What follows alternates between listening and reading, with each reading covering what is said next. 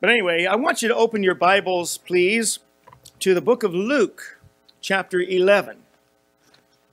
Luke 11 is where we're going to begin.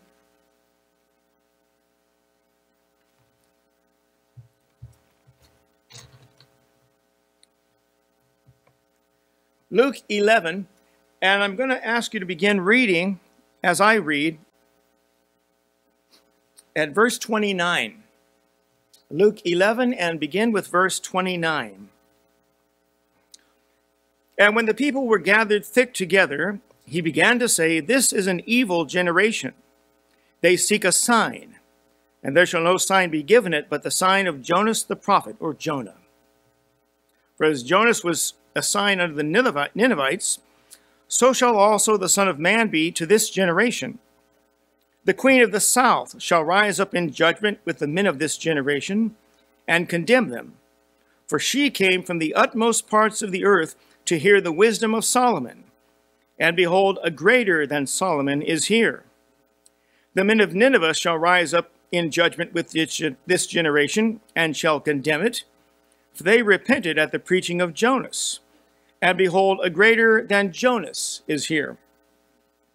At Easter time, it seems as though we're almost forced to spend extra time dwelling on the sign of the prophet Jonah. Jonas was in the whale's belly 3 days and 3 nights, and the Lord Jesus said he would be in the heart of the earth 3 days and 3 nights. And most Christianity have proven themselves monumentally ignorant of the scriptures. They've been believing the Roman Catholic lie for generations, that Jesus died on Good Friday, rose Easter Sunday morning, and somehow you can squeeze 3 days and 3 nights into that time frame. You cannot. But people would rather hang on to the 3-day weekend or some such justification and believe what's false than to simply read the Bible and believe the Bible. Jesus did not die on Good Friday. He didn't resurrect just before sunrise Easter Sunday morning. But be that as it is, we believe Jesus Christ is alive right now, right? And without boasting, he would nevertheless offer statements about himself to let people know that he was the promised Messiah. He was the deliverer of Israel. He was the ultimate forgiver of men's sins. They asked him in John chapter 6, "What shall we do that we might work the works of God?" What a great question. And who better to ask it of than the Lord Jesus? And Jesus said, "This is the work of God, that ye believe on him whom he hath sent." John 6:29, meaning himself. And he told the Samaritan woman at the well, "If thou knewest the gift of God, and who it is that saith to thee, Give me to drink, thou wouldst have asked of him, and he would have given thee living water." John 4, verse 10. According to John 3:16, Jesus Christ was the gift of God. God so loved the world that he gave his only begotten Son.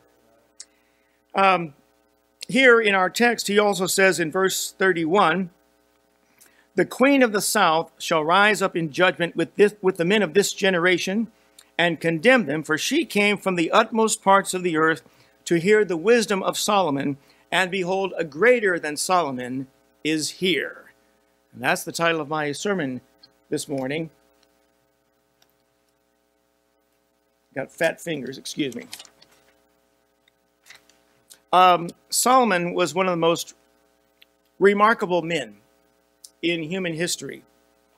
But when compared to the greatness of the Lord Jesus Christ, his greatness pales in comparison. There really is no comparison between the glory of Solomon and the glory of the Lord Jesus. None whatsoever. First of all, let me say this. Solomon was the son of a great king, but Jesus Christ is the Son of God.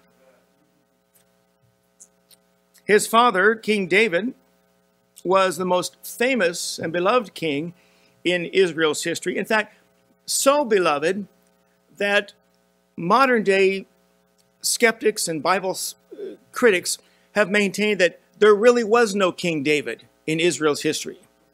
They say they can't find evidence for King David. It's hard to imagine someone being so well beloved and so successful as a king as David was, that the so-called experts and even some archaeologists have claimed they can find no trace of evidence or proof for the existence of the life of King David. But until just recently, you may have read these headlines in the paper, they are now beginning to find and unearth artifacts that coincide with the reign of King David and the lifetime of King David.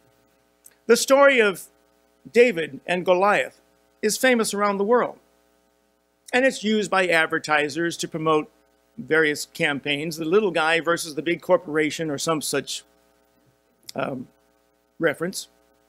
The King David Hotel in Jerusalem is still one of the most famous hotels in that nation. But David came from obscurity, tending his father's sheep as a shepherd and son of Jesse, minding his own business. But he slew Goliath of Gath, a giant of the Philistines, 9.5 feet tall when compared with modern measurements. And to this day, that story is known around the world, David and Goliath. It was one of the greatest foreshadows of the Lord Jesus Christ, who would slay the giant of sin and the giant of Satan and the giant of the flesh and the giants of the world for the sake of the sinner. Thank God for that. But David was preoccupied with defending the nation against her enemies. He was unable to build the temple of God as he had desired. He nevertheless began gathering materials that would be used for the temple. God gave him a son whose reign would be one that enjoyed peace. In fact, the name Solomon means peaceable, and thus freeing him to focus his attention on the temple. But Solomon was the son of a great king.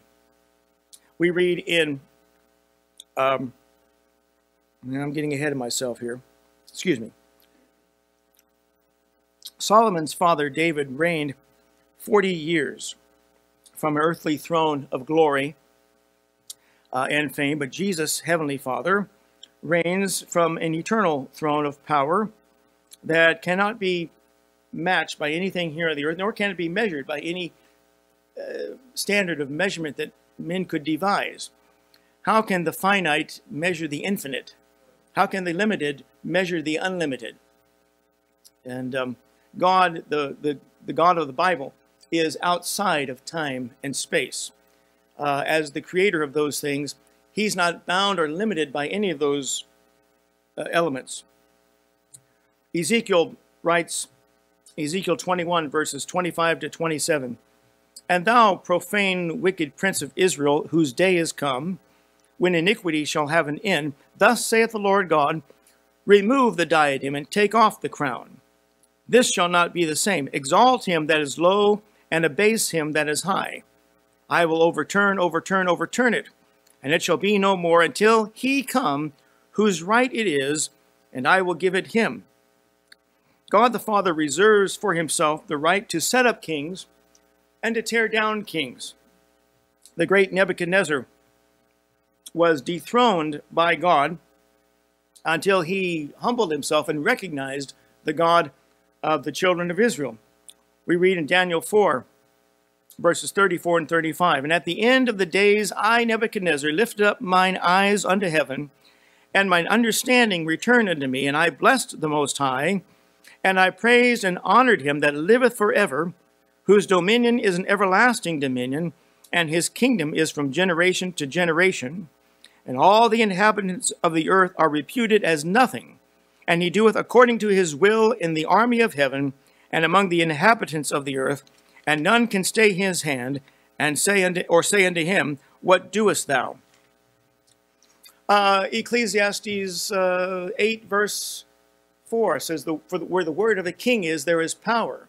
And who may say unto him, what doest thou? Nobody has the liberty to second guess or question the actions of the monarch. Solomon was the son of a great king, but Jesus Christ is the Son of God. Secondly, let me say this.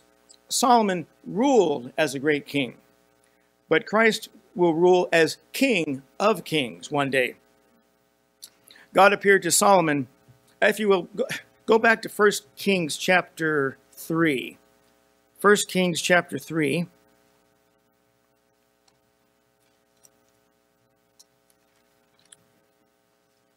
First Kings 3, God appeared to Solomon when he was a young man, about 20 years old, and he asked him what he might desire of the Lord. And rather than asking for great wealth, servants, lands, the lives of his enemies, and so forth, he asked for wisdom and understanding in order to govern and lead the nation of Israel. Look at 1 Kings 3 and verse 9. Give therefore thy servant an understanding heart to judge thy people, that I may discern between good and bad. For who is able to judge this thy so great a people? And the Lord said to him down in verses 12 and 13, Behold, I have done according to thy word. Lo, I have given thee a wise and an understanding heart, so that there was none like thee before thee, neither after thee shall any arise like unto thee. And I have also given thee that which thou hast not asked, both riches and honor, so that there shall not be any among the kings like unto thee all thy days. The Lord was pleased with Solomon's reply, because he had asked those things that would help him lead and direct the nation of Israel. God said, I'll give you those things which you have not asked for as well. Notice 1 Kings chapter 4. Turn over to there. 1 Kings 4. And start with me at verse 29. God gave Solomon wisdom and understanding exceeding much, and largeness of heart, even as the sand that is on the seashore. Solomon's wisdom excelled the wisdom of all the children of the east country, and all the wisdom of Egypt. For he was wiser than all men, than Ethan the Ezrahite, and Heman, and Chalcol, and Darda, the sons of Mahol, and his fame was in all nations round about. Verse 34.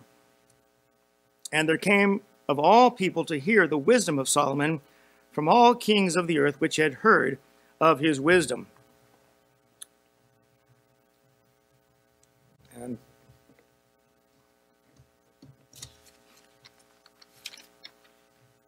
the Bible mentions the country of India by name twice, in Esther chapter 1 and Esther chapter 8.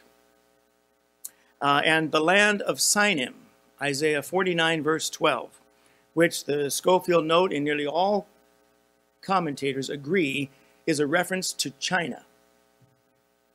The people of the ancient world knew about each other, even if it took weeks, perhaps months, by caravan to travel from one country to the other. But they knew about each other. What they called the Silk Road was a travel route, a trade route, that stretched from China and India all the way west to the Mediterranean, 600 years before the time of Christ. And so, like I say, the people of ancient times knew of one another. And so it is not beyond the realm of possibility that people from as far away as China and India and countries to the Far East traveled to hear the wisdom of Solomon. The Bible says those which had heard of his wisdom. So if they had heard about a great king in Palestine whose magnificence, whose wealth and splendor are beyond description, it's entirely possible that people that far away traveled to see for themselves what was being described to them. The fame of Solomon spread throughout the world, so that the queen of the south, called the Queen of Sheba, that's southern Arabia right now, came to see for herself and hear the words which he uttered by his own mouth. Look at 1 Kings and chapter 10. 1 Kings 10. And let's read the first 9 verses there. And when the queen of Sheba heard of the fame of Solomon concerning the name of the Lord, she came to prove him with hard questions. And she came to Jerusalem with a very great train, with camels that bear spices, and very much gold and precious stones. And when she was come to Solomon, she communed with him of all that was in her heart. And Solomon told her all her questions. There was not anything hid from the king which he told her not. And when the queen of Sheba had seen all Solomon's wisdom, and the house that he had built, and the meat of his table, and the sitting of his servants, and the attendance of his ministers, and their apparel, and his cupbearers, and his ascent by which he went up unto the house of the Lord, there was no more spirit in her. And she said to the king, It was a true report that I heard in mine own land of thy acts and of thy wisdom. Howbeit I believed not the words until I came, and mine eyes had seen it. And behold, the half was not told me. Thy wisdom and prosperity exceedeth the fame which I heard. Happy are thy men, happy are these thy servants, which stand continually before thee, and that hear thy wisdom. Blessed be the Lord thy God, which delighted in thee, and set thee on the throne of Israel, because the Lord loved Israel forever. Therefore made he thee king to do judgment and justice. The queen of the south had heard of the wealth and the glory of Solomon, but she had to come and see it with her own eyes. And she said, Behold, the half was not told me. Thy wisdom and prosperity exceedeth the fame which I heard, in verse 7 there. Notice down there in verses 14 and 15. Now the weight of gold that came to Solomon in 1 year was 660 and 6 talents of gold. Besides that, he had of the merchantmen and of the traffic of the spice merchants and of all the kings of Arabia and of the governors of the country. And King Solomon made 200 targets of beaten gold, 600 shekels of gold went to one target, so forth and so on. Jump down to verse 22. Pick up there. For the king had at sea a navy of Tarshish with the navy of Hiram. Once in 3 years came the navy of Tarshish, bringing gold and silver, ivory and apes, and peacocks. Peacocks are native to India and Burma and countries as far away as those. By the way, there are also archaeological finds from 600, 700 BC, which depict some of the items and the animals and the beasts being trafficked between Palestine and the Far East. And among those are the depiction of Indian elephants. And you can tell the difference by the shape of the size of the ears, as opposed to African elephants. And so, like I say, the travel and the trade and the concourse between those parts of the world have continued for a very long time. But it says there, in verse 23, So King Solomon exceeded all the kings of the earth for riches and for wisdom, and all the earth sought to Solomon to hear his wisdom, which God had put in his heart. The Bible also says he spake 3,000 proverbs, and his songs were 1,005. 1 Kings 4, verse 32.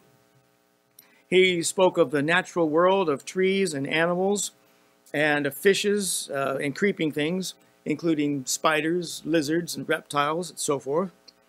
And he would have a total of 1,000 wives, 700 wives and 300 concubines, which would eventually be his undoing. But Solomon ruled as a great king. However, Jesus Christ will one day rule as King of Kings. The Bible says, And he hath on his vesture and on his thigh a name written, King of Kings and Lord of Lords, Revelation 19, verse 16. When he comes back to the earth to rule it for 1,000 years, he will be riding on a white horse like a true conqueror, and on his garments, down his leg, will be the words written, King of Kings and Lord of lords. And the beast and the armies of the earth will try to go out and wage war against him and withstand his return to the world. And he'll subdue them, a very quick, decisive battle of Armageddon. It won't be dragged out. He'll do it quickly by his power and right. Solomon reigned for 40 years, as David his father had done. But Christ will reign over this earth for 1,000 years just to get started. That's a marvelous thing. And the entire universe by extension. Solomon's wealth and Solomon's glory were indescribable. The power and the glory of Christ's reign will outshine even that of Solomon's. The Bible says, "Thou art worthy, O Lord, to receive glory and honor and power, for thou hast created all things, and for thy pleasure they are and were created." Revelation 4, verse 11. The Apostle Paul wrote that at the name of Jesus every knee should bow, things in heaven and things in earth and things under the earth, and that every tongue should confess that Jesus Christ is Lord, to the glory of God the Father. Philippians 2, verses 10 and 11. Solomon ruled as a great king, but Jesus Christ will one day rule as king over all kings. Point number 3 today is this: Solomon had great wisdom, but Christ has perfect knowledge. Solomon had great wisdom, but Christ has perfect knowledge.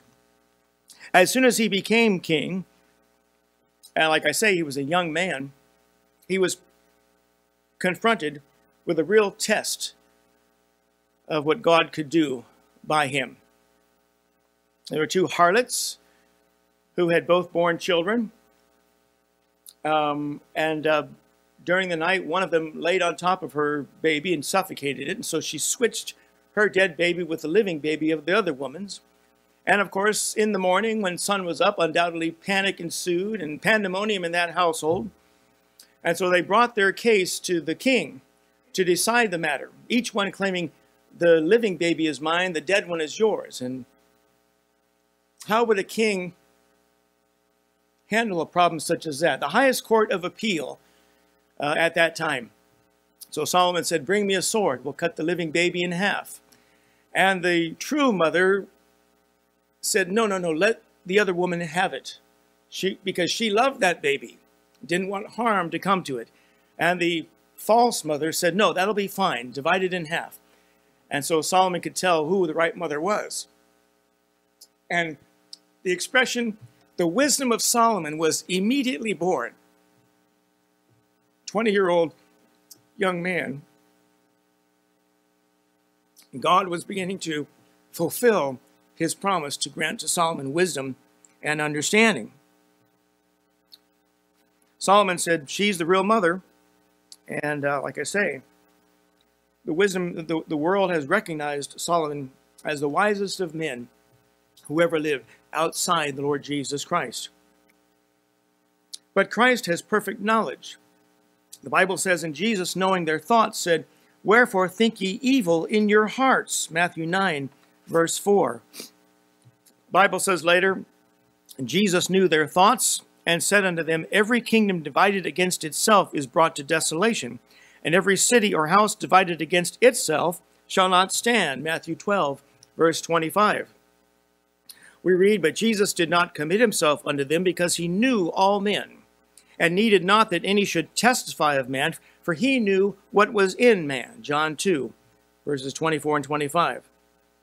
Solomon knew people, and he understood human nature and their problems.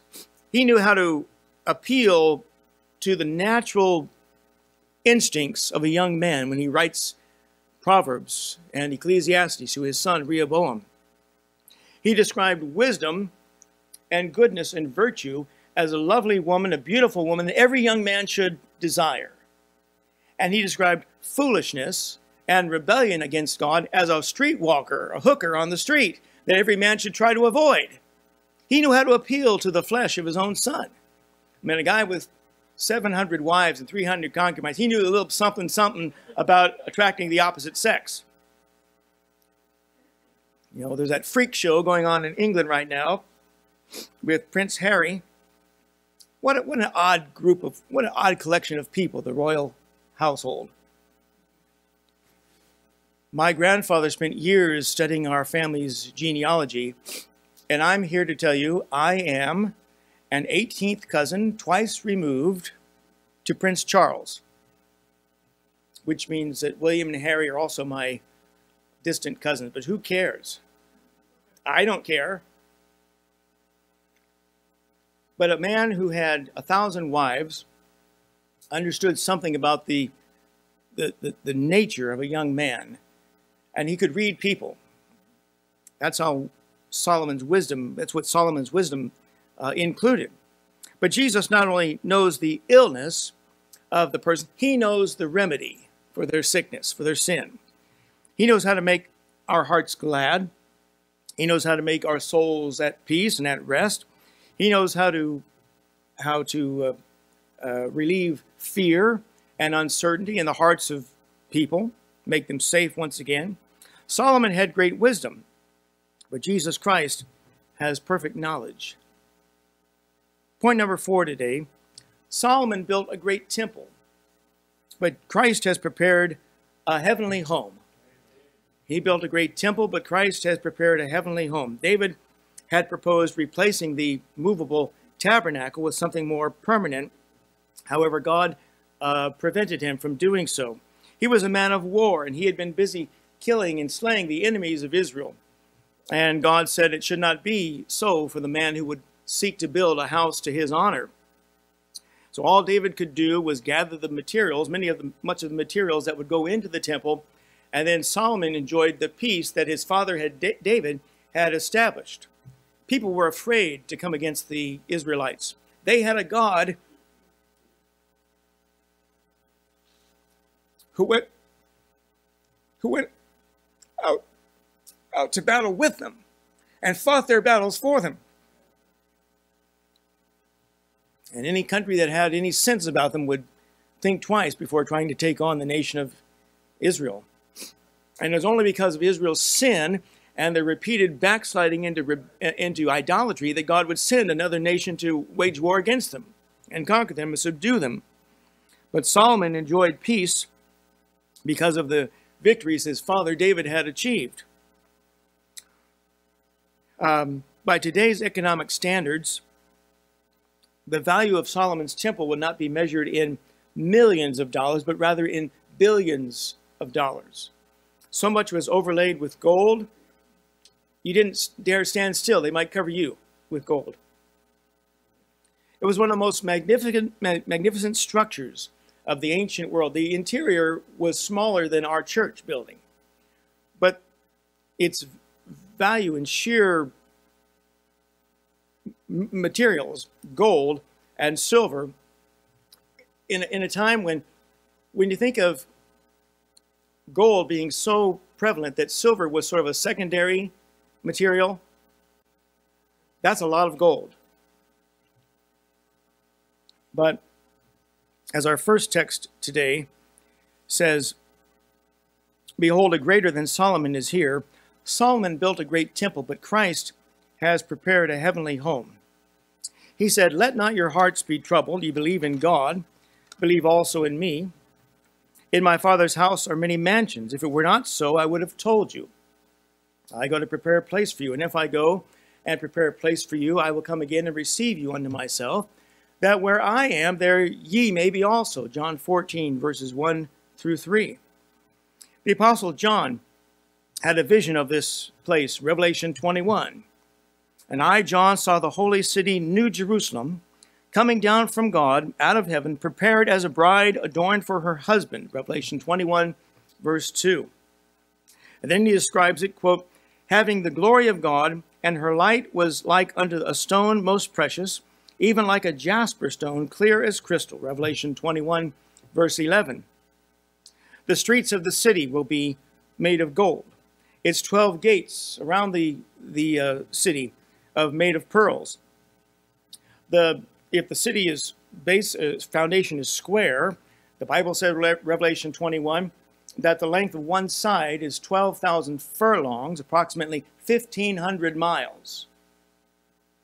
One side of the city of New Jerusalem.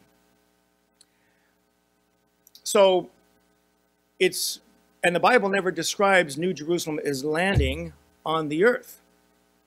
So it may be very unlikely that it actually attaches itself to the earth. It certainly won't fit into the city limits of Independence, Missouri, as the Mormons have proposed many years ago. That's not where New Jerusalem will be situated.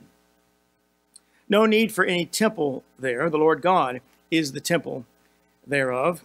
No need for the sun or moon to shine in it, for the Lamb of God himself is the light thereof.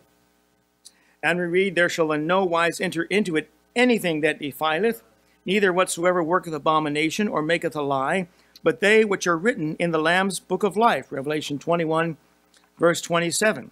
New Jerusalem will be the home of the saved children of God, the saints of the Lord Jesus Christ. The city of New Jerusalem will be the dwelling place of the saints one day. And to go along with that, the Bible says, for we know that if our earthly house of this tabernacle, these bodies, were dissolved, we have a building of God, and house not made with hands, eternal in the heavens. 2 Corinthians 5:1. Your body is going to decay and deteriorate one day if God delays his coming. But God promises to give you a new body, one glorified and resurrected, incorruptible and invincible and immortal, as 1 Corinthians 15 says, like the glorified, resurrected body of Christ himself. Solomon died and went to his eternal destiny. And the truth is, we don't know where that was. Solomon's heart had turned away from the Lord God because of all the wives that had corrupted him, tempting him to worship their idols. And we don't read of him ever repenting or getting right with God.